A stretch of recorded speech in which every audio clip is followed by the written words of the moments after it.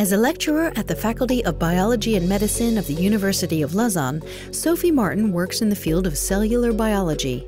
In 2009, she obtained a European grant to study the general concepts behind cell formation. The cell is the fundamental unit of life. Every organism is made of cells. Many organisms, of course, consist of billions and billions of cells, like humans. And to make all these billions of cells, lots of cell divisions have been required. Now, these divisions are, of course, essential, but sometimes things can go wrong.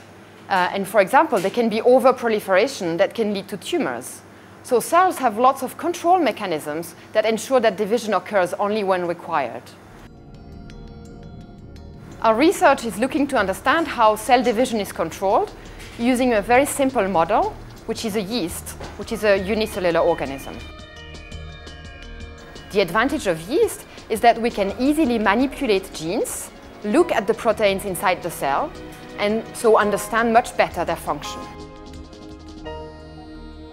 This European funding allowed Sophie Martin to put together a team of around 10 researchers to study this fundamental issue. Also, this research funding, which lasts for 5 years, permits to build research that doesn't yield fruits immediately, but builds on more long-term research.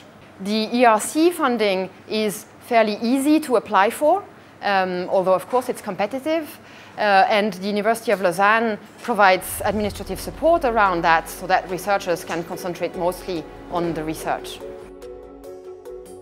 Being a woman leading a lab, well, I wish that would be normal. I think it's completely feasible to lead both research career and have a family.